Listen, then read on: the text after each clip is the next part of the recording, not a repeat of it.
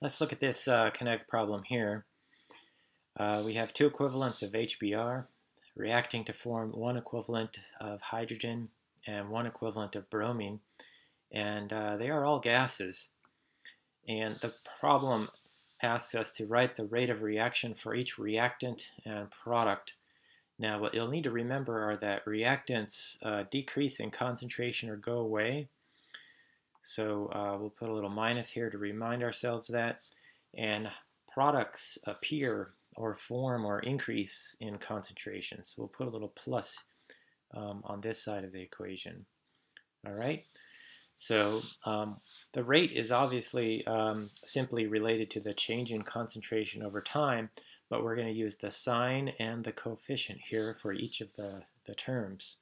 So let's get started. The rate is equal to, if we're talking about HBr, negative or minus the concentration of HBr over a change in time, right? But wait, we have a coefficient of 2 here, so we divide that by 2 times the change in time, okay? Or it's equal to the positive change in concentration of hydrogen over the change in time. The coefficient is just 1 here, so we don't need to use that.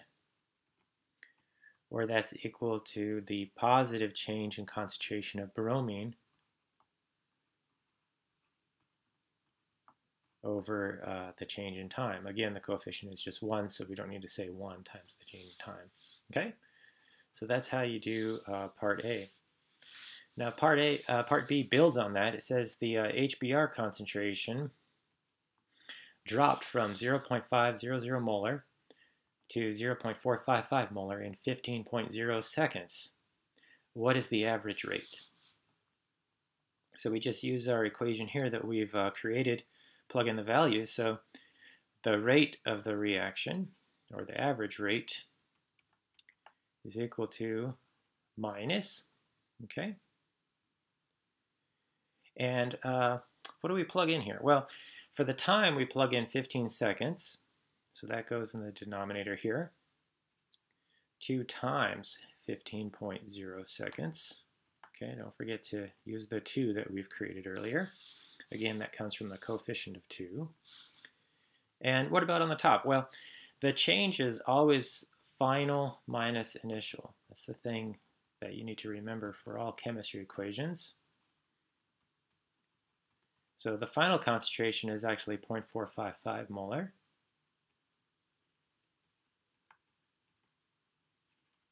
And the initial concentration is 0.5.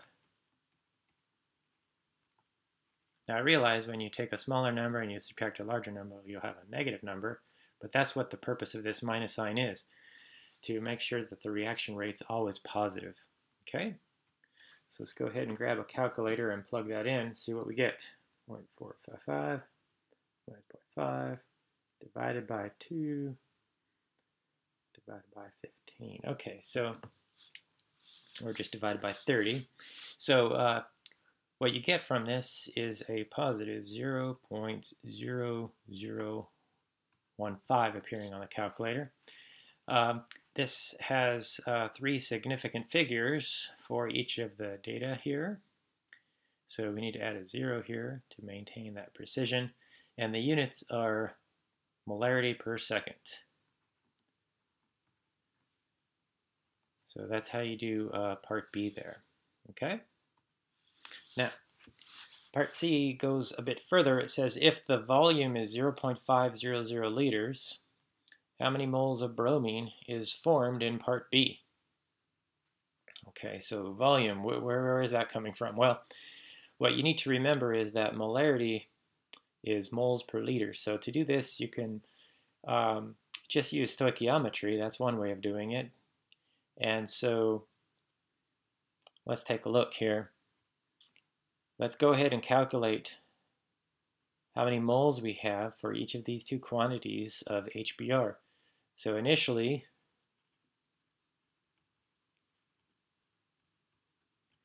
we have 0.500 m, right? That's the same thing as saying 0.500 moles of HBr per 1 liter. And the part C says we have half a liter. So we can just multiply the 0.5 by 0.5 and get 0.25 moles of HBr. Okay, that's initially. Now after the 15 seconds, let's go ahead and calculate what our final moles of HBr are. So we have 0.455 moles of HBr per liter. The reaction chamber is still 0.5 liters. So we can multiply those out on our calculator. And we have a value of 0.2275 moles of HBr. We'll round this off here at the end. Okay, so if I started with this amount and I ended up with this amount, I can just subtract these two to find out how many moles of HBr have reacted. So I'll just kind of do that here.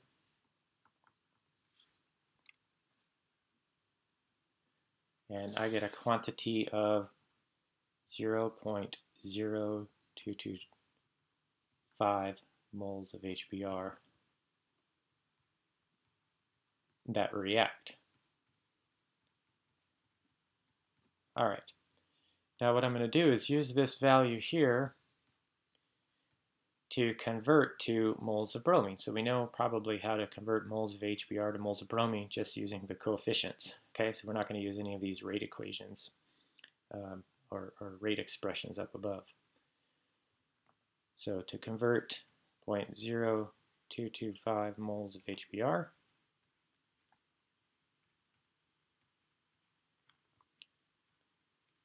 to moles of bromine, we know that 1 mole of bromine formed from 2 moles of HBr.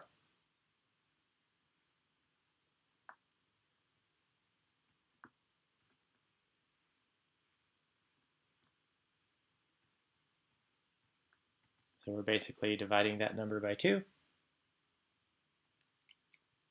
That gives me 0.0113 after rounding to 3 sig figs here, okay?